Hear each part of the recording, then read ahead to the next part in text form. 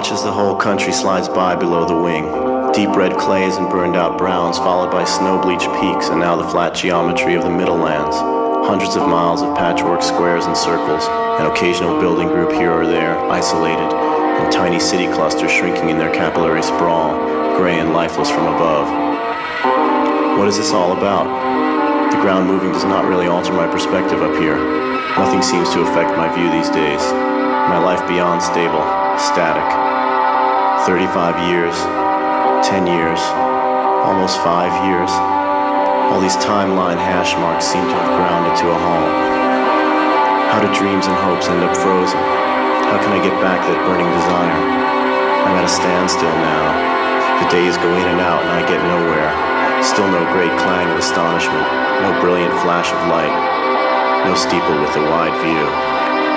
All that surrounds me, all the things I have gathered and continue to gather at such an obscene rate, seem to be stones tied to the cuff, weights to make the freedom of the river that much harder to realize.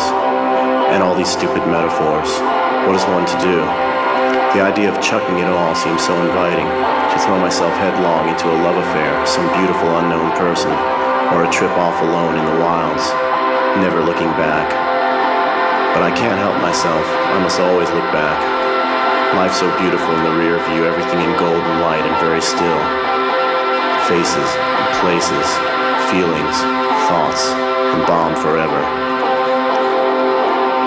That wall in Chapel Hill, Karen lying on the bed by that sun-shaded window, Johnson City, listening for footsteps and not yet through.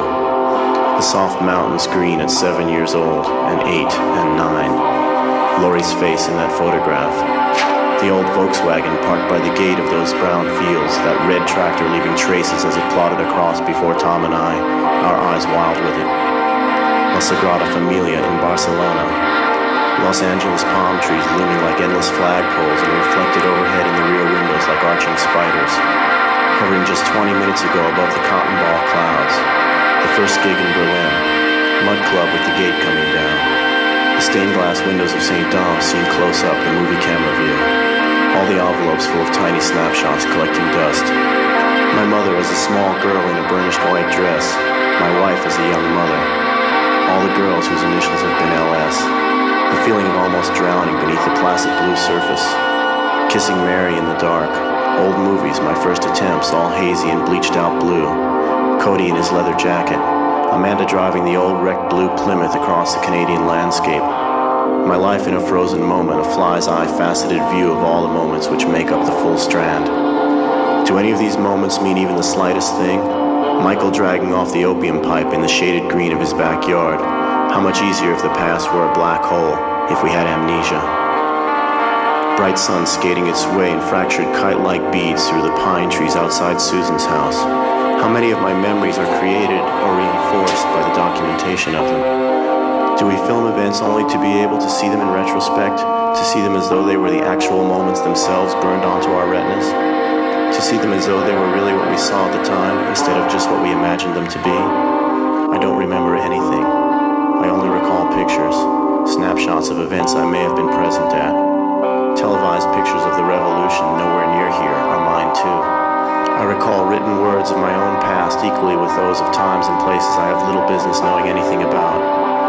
I've never really been to sea, never driven down an endless straight ribbon of highway into the next state, never floated on a Swiss alpine lake or burrowed deep into the Earth's fossil corridor of time. Is it even possible to reach out and touch another person, to dent their flesh with my fingertips? Why all the conventions, the walls to prevent such happenings? What can you show me? What can I tell you? How many years have we been apart? Where have you been all my life? When can I see you again? I'm sick of the sight of you. All the dicots headbutting one against the other, tearing my soul in two directions at once, ripping at the seams of my consciousness. Babbling on.